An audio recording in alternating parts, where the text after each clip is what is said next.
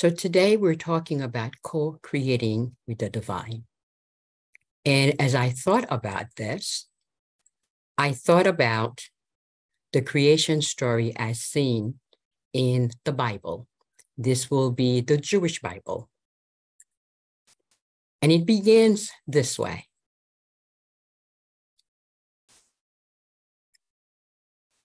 In the beginning, when God created the world, the universe was in chaos. The waters were all over the place. And there was darkness. Darkness pervaded all before light came. And it tells us that a wind from God swept over the face of the waters. And as Rosicrucians, we know that when we hear something like that, something about the wind of God, it is really the breath of God, the very essence of God moving in over the universe. Then he goes on to say, and then there was a command. God said, let there be light, and there was light. And this light is really the representation of God. As Rosicrucians, we think of it as the greater light, the very essence of God.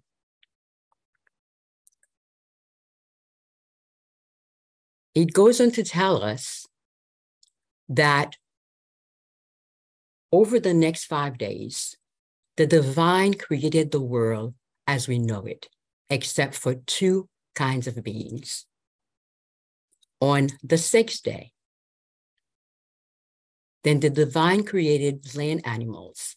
And then it said, let us make humankind in our image and after our likeness.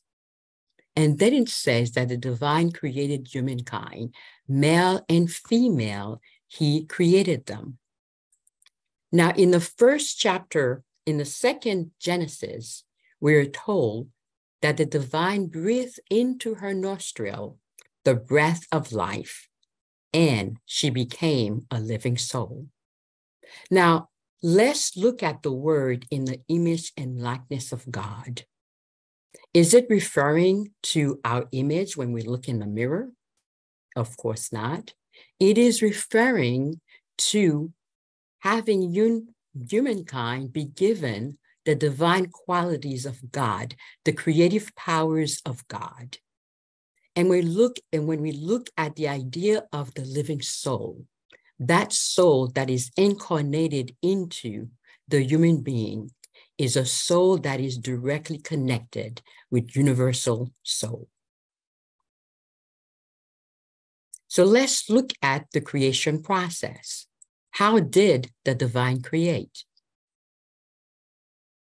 Thought, divine vision, understanding that everything that is brought forth into manifestation was created first in mind as a thought. Action, animation, the breath of the essence of God going forward, coming into contact with the unified field, pregnant with all possibilities. Word, the command, God created by fiat, let there be. And when that word went out, the manifestation was made. And let's take a moment to look at our Rosicrucian ontology. We won't look at all of the principles, we will look at a number of them.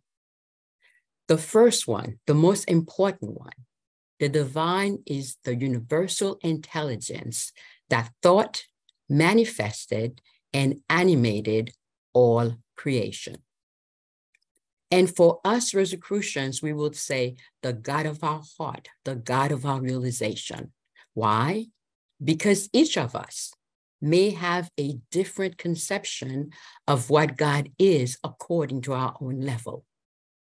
But the divine has been called the grand architect of the universe, divine mind, creator, God, Allah. Whatever you want to call it, it is divine intelligence. And we're going to see the eyes of Horus. the eject. For us Rosicrucian, this is a very important symbol. It is a very ancient Egyptian symbol. And what it represents is this: the omniscience, the omnipotence, and the omnipresence of the divine.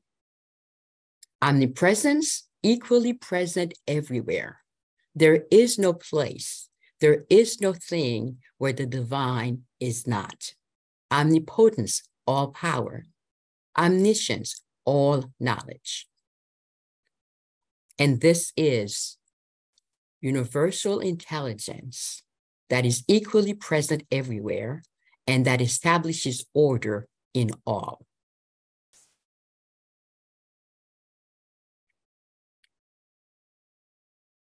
All creation is permeated by a universal soul that evolves toward the perfection of its own nature. Think about that. We call this vibratory energy spirit.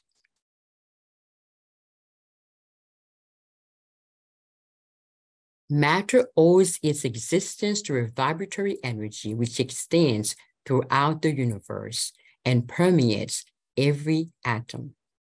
Everything in the material world vibrates, including us, including thoughts. What makes one item different than another is the rate at which it vibrates. Thoughts are vibratory impulses of the human mind.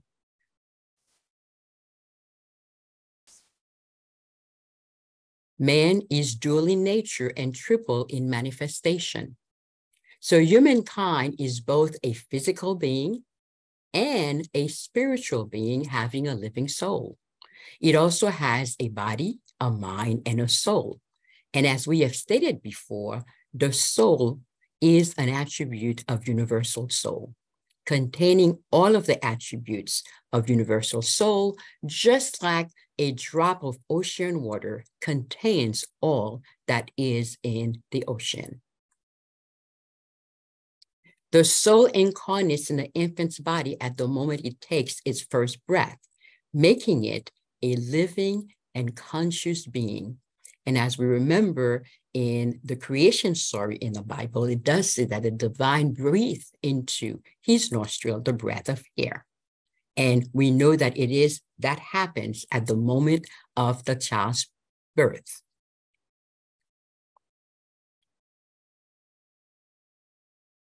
The destiny of every person is determined by the manner in which they exercise their free will and by the karma which results from the choices that they make. Now, humankind from the beginning was given the ability to properly judge, to reason, to decide, and the power to make choices. Therefore, each one of us is responsible for the result of our actions or non-action. Who are we might ask? I am going to ask all of us, let's just take a moment, close your eyes, and go within and ask yourself, who do you think you are?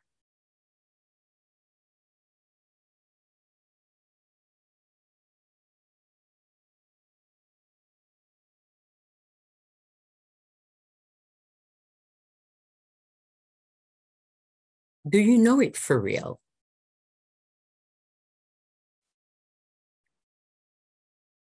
Now, Leo talked a little bit earlier about knowing thyself.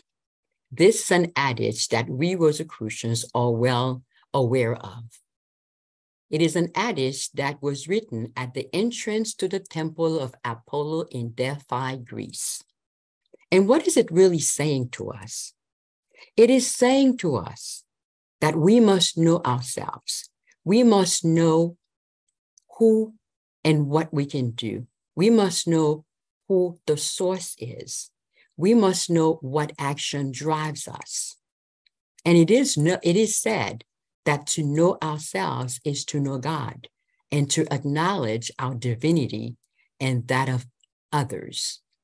And as we do that, then we put ourselves in harmony with all that is. And then the question becomes this: do we believe that we can create as God did? And so let us now look at what some others have said about who we are. H. Emily Cady, one of the first woman doctors in the US, and the Christian metaphysician writer, said in her seminal book, Lessons in Truth, we suffer because we have forgotten who we are and whose we are.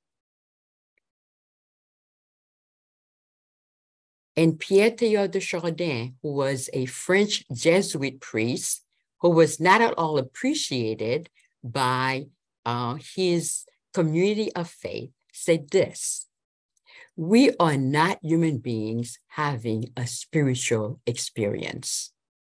We are spiritual beings having a human experience. Ponder that for a second. We are spiritual beings having a human experience. H. Spencer Lewis said this. He said, man, and of course men and women, humankind, is essentially a counterpart of God, created in God's spiritual and divine likeness. God gave unto man the directive, the creative power to a degree that God possessed.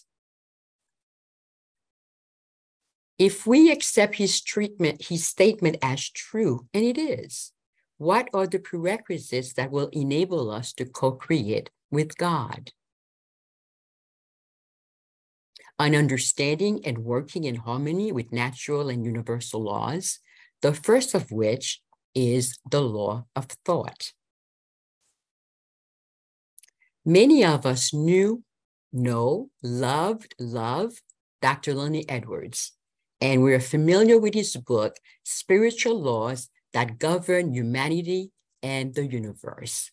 And he says this about the law of thought: it is the most fundamental, for it connects with other laws and influences all of human activities and experiences. This law functions through universal mind, which flows in, through, and about everyone. It is a creative, intelligent power. Whenever we use our mind, we are setting into motion the creative power and energy of universal mind. Our teachings tell us that thoughts are expression of cosmic consciousness that resides within us. And we say further that a thought is the result of the interaction of the vibrations of spirit and the vibrations of the soul that are within us. And so you're seeing that everything, and Leo talked about that, and the Grand Master talked about that, everything is within us in potential, waiting for us to bring them into manifestation.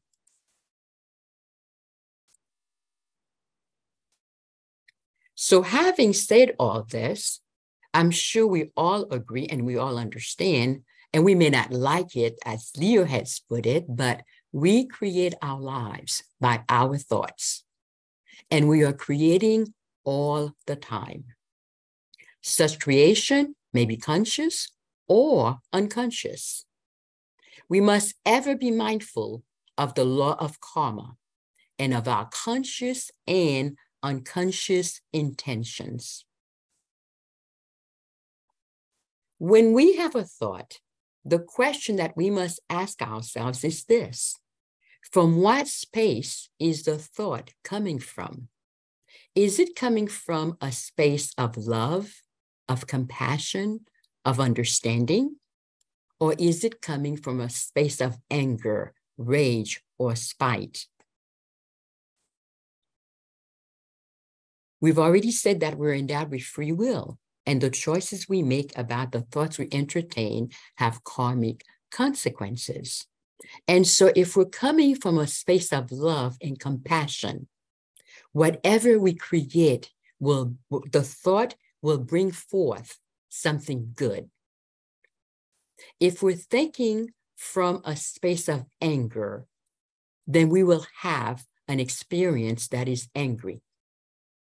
This is the law. It's just as if we were to plant an apple. Well, we will have an apple tree that will yield apples. It will not yield oranges.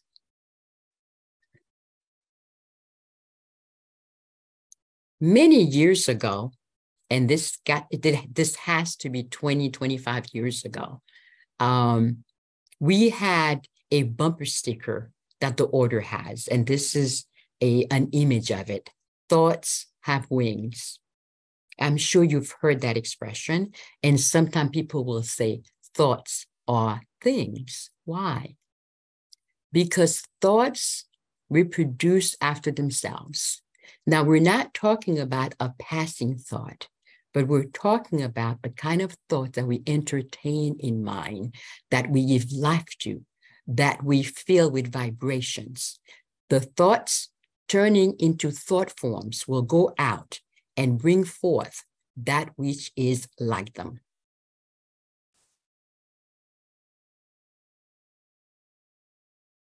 We talked a little bit about the law of karma, the law of cause and action. Every single action has a reaction. The universe is one that is orderly. It will not stay out of a balance. It will always strive to be in balance.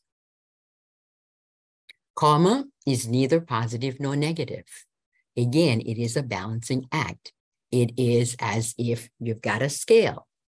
And if the scale is one part goes down a little bit, there has to be an adjustment. It's got to come back and it's got to be balanced.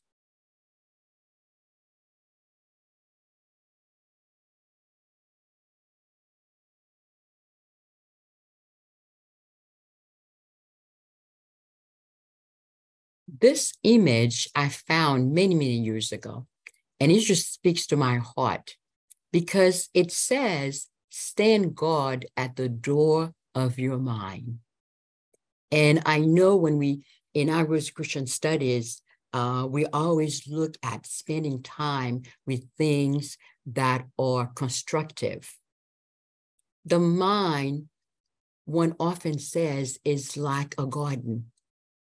What do you allow to grow in it?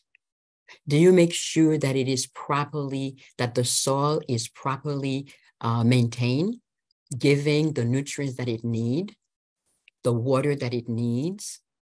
It is the same thing with our mind. What do we allow to stay? What do we entertain in mind? Whatever is in our mind, whatever we focus in is what we bring into our lives. If we entertain negative thoughts all the time, the universe has no choice but to bring us negative results. If we entertain positive thoughts, then our experiences will be positive. So we have to be very, very careful about what we are creating by the thoughts that we entertain in mind. Stand guard at the door of your mind.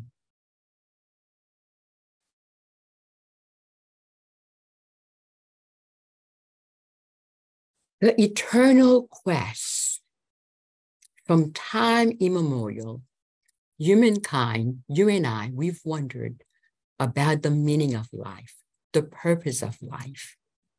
And there is always a soul impulse ever pushing us to grow, to evolve, to be that which we were meant to be, to do that which we were here to do, to fulfill divine will, to be of service.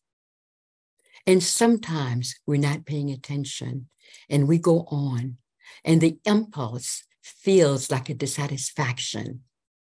And what do? We pursue material possession.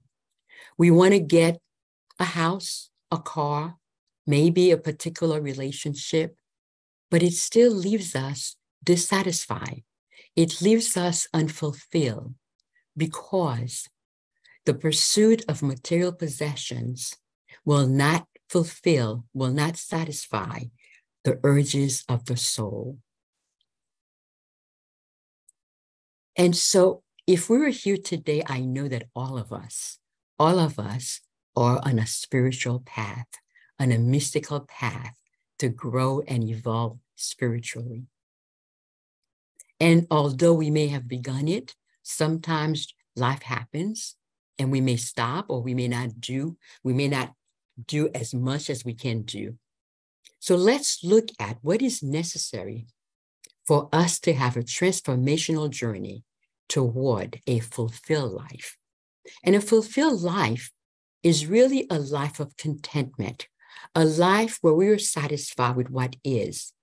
It may not necessarily be what we want, but it is. But we have accepted the present, and we can always work toward a better future today. And so where do we begin? With a burning desire, a vision, a passion for something. So what are the steps toward creating a fulfilled life? Many years ago, I found this definition for commitment. So commitment is one. And this is what William Hutchinson Murray said, and it's from his book, The Scottish Himalayan Expedition in 1951. And this is what he said: until one is committed, there is hesitancy, the chance to draw back, always ineffectiveness. Concerning all acts of initiative and creation, there is one elementary truth, the ignorance of which kills countless ideas and splendid plans. And this is the truth, that the moment one definitely commits oneself, then providence moves too. And we will say the cosmic mind moves too.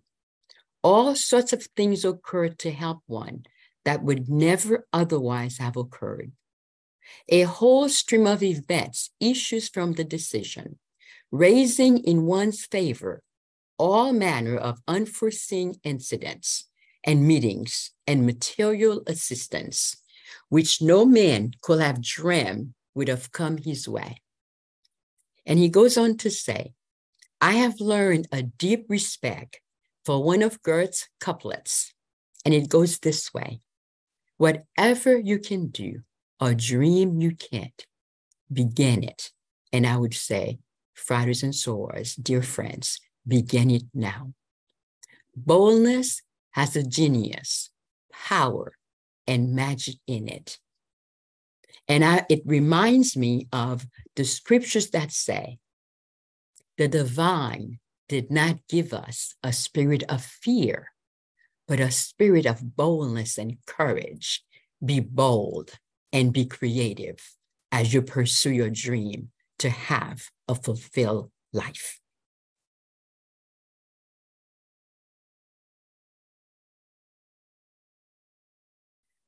Some of the steps that are needed: we need to study to acquire knowledge regarding natural laws and divine laws and how they operate in this world, and put into practice what is learned.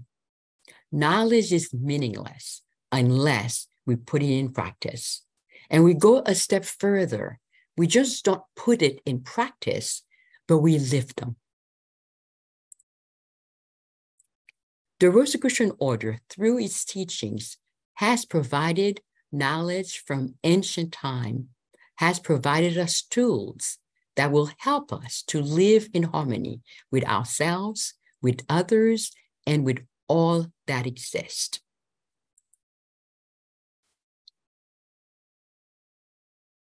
Meditation. Meditation is a spiritual practice that enables us to go beyond our physical sense, to commune with the master within. The master within is that divine part of us that is connected to divine mind, to universal mind. And as we meditate and we attune with the cosmic, we are able to access divine wisdom, where guidance, inspiration, instruction, and whatever else we might need is obtained. Now, throughout history, we have seen the genius of mankind. They have invented and created thousands and thousands of things that have never existed before, that we have never seen before. And they've been inspired. They've been inspired by divine intelligence. An honest self-assessment and willingness to be transformed at death. Yes, we have a human body with an ego, and we're not always listening to the whispering of the inner self. Many times we're listening to the ego, and sometimes we know better, and it's okay. But when we honestly assess ourselves, then we can see where changes are needed. And if we are committed and we are willing to make those changes, then yes, it is time to make them. And do that in a gentle way. We don't focus on our weaknesses, but we focus on our strengths. And when we look at those weaknesses, we look at the opposite of the weakness. For example, if we are impatient oftentimes, then when opportunities arise, watch ourselves. Again, watch, be a guard, and watch what's going on in your mind. Then say to yourself, let me be patient, and practice your patience. This is how we can transform ourselves. And that goes for everything. We must understand and accept the limitations of the outer self and bring the ego under the control of the inner self. The inner self knows exactly what is proper for us, what is for our highest good. And it always will guide you properly in the right direction. Imagination, an attribute of God, a spiritual faculty. It is the formative power of thought, the molding power of the mind. It is the ability to create in our minds something that has never existed before. We must use imagination to create the images that correspond to our desire. Imagination is unlimited. Mental creation or visualization. It is a process by which we create in our minds that which we have imagined. And the steps are as follows. Choose a desire that is in harmony with the good, something that will benefit you and others. Reflect on your desire and determine if you are worthy of it. You must take the necessary action to fulfill your desire. God helps those who help themselves. Then close your eyes, go within, and mentally see your desire taking shape. Put yourself in the picture. See yourself engaged in the activity. Engage all your senses. What does it look like? What does it taste like? What does it feel like? Know that your dream is taking shape and form in the cosmic world. Know this for certain. Know that it is coming to you. Know that. Feel it.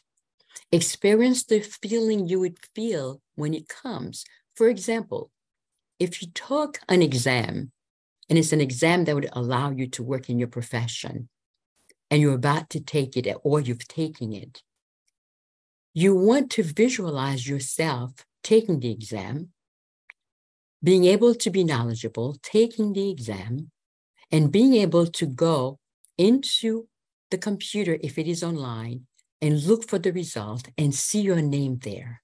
and feel the feeling that you would feel when in fact it happens. Then slowly release the picture, release it to cosmic mind. Cosmic law is being fulfilled. And you end your visualization with the following invocation. If it pleases the cosmic, it is done. Certainly, you can repeat this visualization at a later date. This film, made in 1903, I'm going to show you recalls that the first flight of this primitive biplane making aviation history. This film, made in 1903, recalls the first flight of this primitive biplane making aviation history.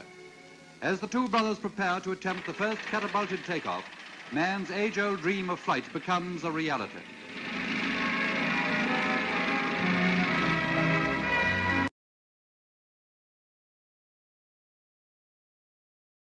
Born the son of American slaves and raised in the humbling conditions of poverty and prejudice, George Washington Carver overcame the barriers of his childhood to achieve world renown as a distinguished scientist, poet, painter, and teacher.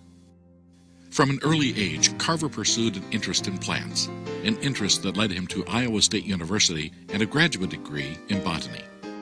Dr. Lewis H. Pommel, the distinguished scientist for whom Carver worked at Iowa State, called him a brilliant student, the best collector, and the best scientific observer I have ever known. Carver's use of innovative agricultural methods and scientific research to produce everyday consumer products would change forever the nature of farm economics and sustainability.